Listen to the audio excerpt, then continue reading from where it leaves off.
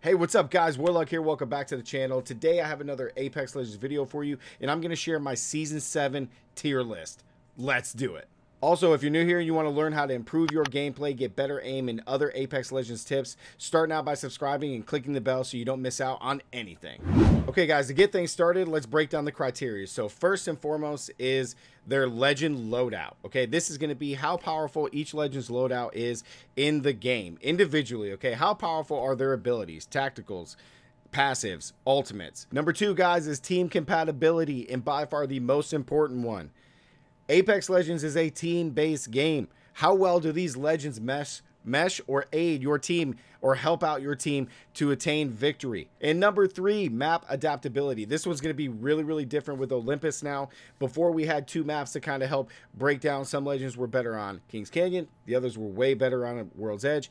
Now we have just Olympus for right now, so we're just going to be using Olympus for the purposes of this video. Okay guys, we're starting in D tier, and I must say that with all the recent updates in Season 6 and Season 7, I don't think any legend deserves the F slot, Mirage. But I do think that there's still some legends that fall short when it comes to the rankings and overall power levels in Apex Legends. So starting off first and foremost is Mirage, guys. Mirage is at the bottom of the list as always. Okay, again, guys, I cannot stress this enough.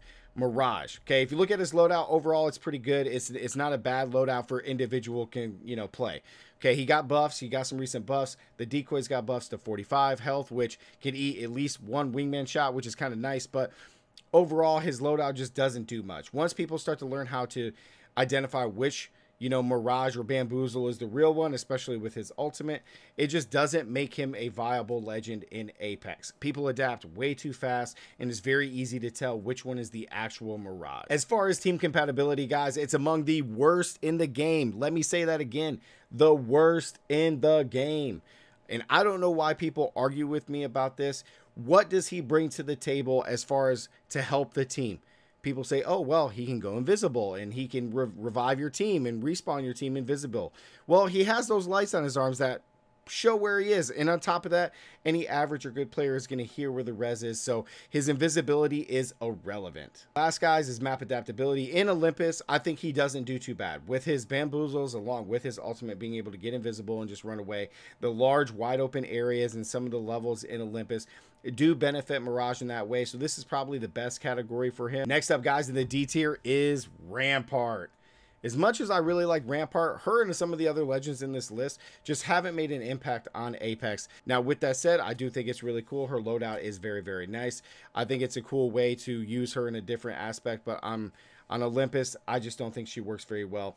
And wait, before you guys get excited about the whole Rampart Sheila on top of the, behind the Trident mini car, it is very cool, and I think it's something that makes a really nice highlight reel. But let's be honest, guys, unless your team is coordinated really well and you can get some kind of accuracy with that, the Trident moves too much, and you, as players, you take too much damage when you're being shot at to make Sheila, the minigun on the back of the Trident, effective in any way. But when you look at her loadout and what she can bring to the team, her defensive setup isn't too bad. It can work. It just is only going to work in some given situations. Last up in the D tier, guys, and I really hate this because he was getting such a big buff, is Octane. Okay, Octane is the last legend in the D tier, and I'm going to tell you why. Horizon. Season 7 Horizon comes out, and she lays the complete smackdown on Octane, okay? Everything that makes Octane great, she just trumps tenfold, okay? So Octane's loadout is actually really awesome. He got some major buffs coming into Season 7, which is amazing. His stem regen is actually balanced perfectly. I think it's the right amount. You hit a stem, and you can stem all the way across the map and still regen your health relatively fast. I think that his jump pad is very good, but again, compared to Horizon, her gravity lift is just much better for air control and to get to the high ground a lot easier and faster. Okay, now as far as what he can bring to the team, again, you do have the jump pad. It can help, especially in public games where you throw the jump pads down, you can get to the higher grounds. You do got the double jump, which I think is nice. It's great to help get teammates out that have been knocked down. But again, the air control is just really bad. It's so easy to track, guys.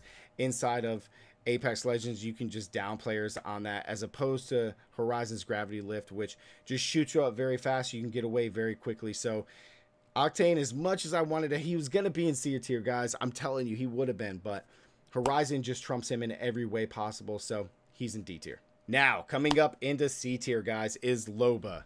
Now, let's talk about the good things for her. Her ultimate, Black Market, huge buff. She starts it off at 50% when you start the game, so you can get it relatively quickly in these areas, and it opens up all the loot. And on top of that, you can have unlimited ammo. You can just grab all the ammo you want. You're like a little squirrel just grabbing ammo and storing it for the winter. But outside of that, she doesn't do a whole lot. I wish her tactical would have been a lot better, guys. You know, her animation takes way too long, much longer than race animation. And the fact that it takes so long, you can't really move while you're doing it. Her tactical is just a wide open here, shoot and kill me. You can't really get away. If you use it like strategically, then you can get to high ground, you can get inside places very well, but outside of that, it doesn't really do nothing. Now, with that said, her map adaptability is probably one of the best because of her tactical. She can get around the map, get to these high places, but again, you want to use it very, very strategically so you don't get shot and killed. The last legend in C tier, guys, is Crypto. Okay, Crypto's moving up into C tier this year.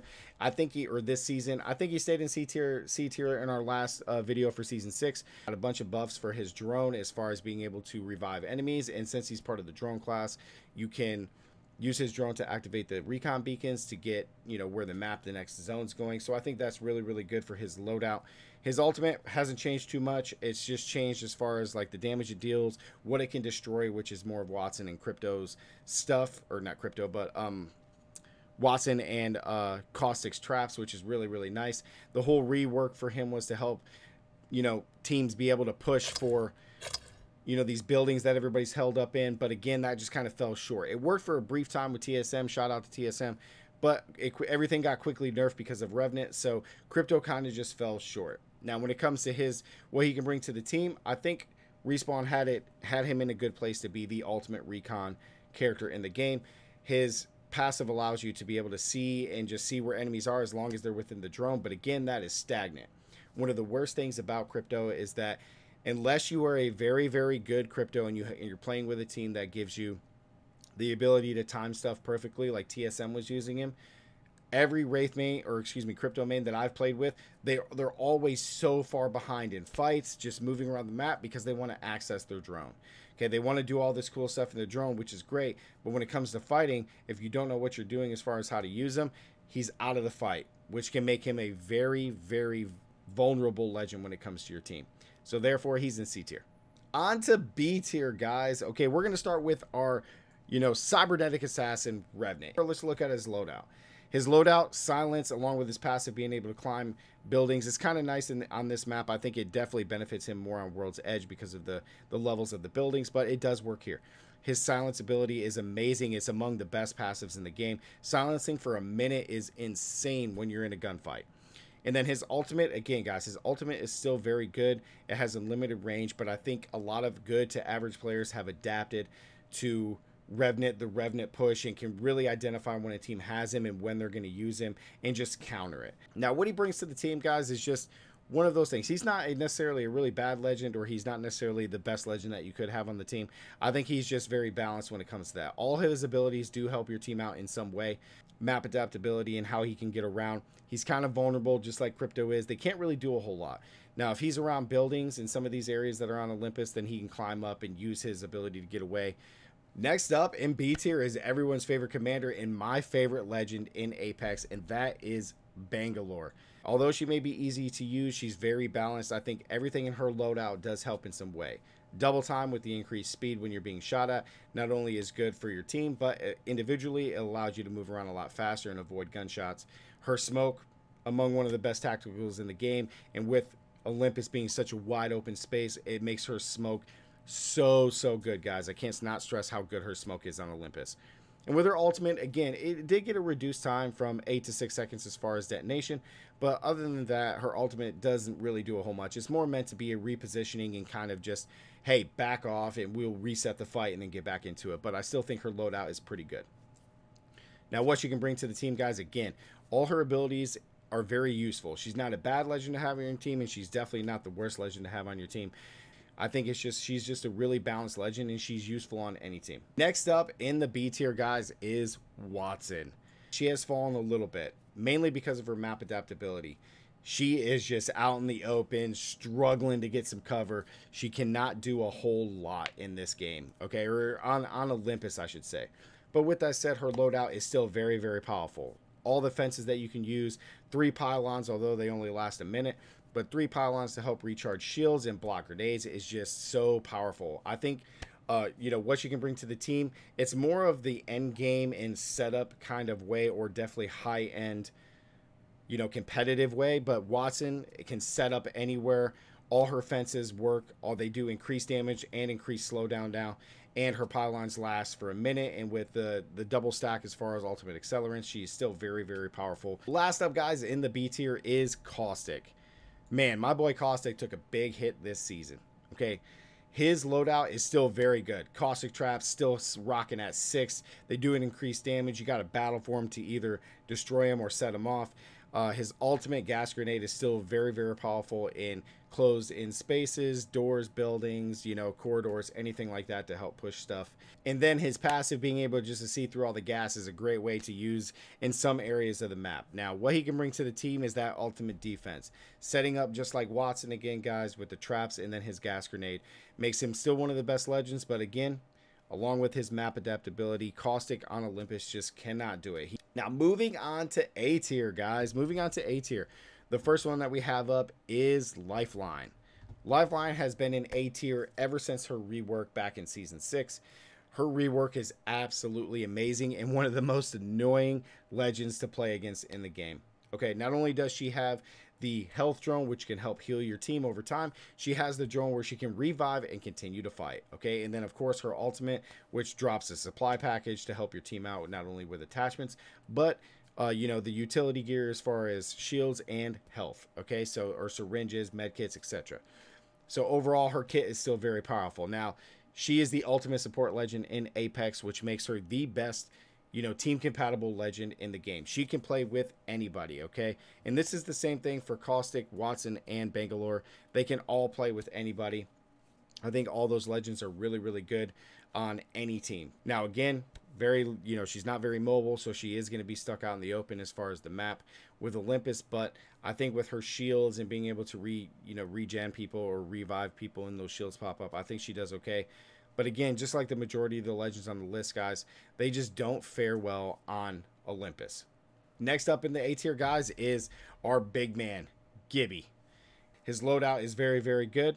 You have his arm shield, you have his bombardment, and you have his dome shield. With dome res is very fast. It's just as fast as Lifeline, but only inside the dome. And then, of course, you have bombardment, which is the best ultimate in the game as far as team play, and definitely at the high pro competitive level. So what he brings to the team is everything. He is a support legend, he is a offensive legend, and he is a defensive legend.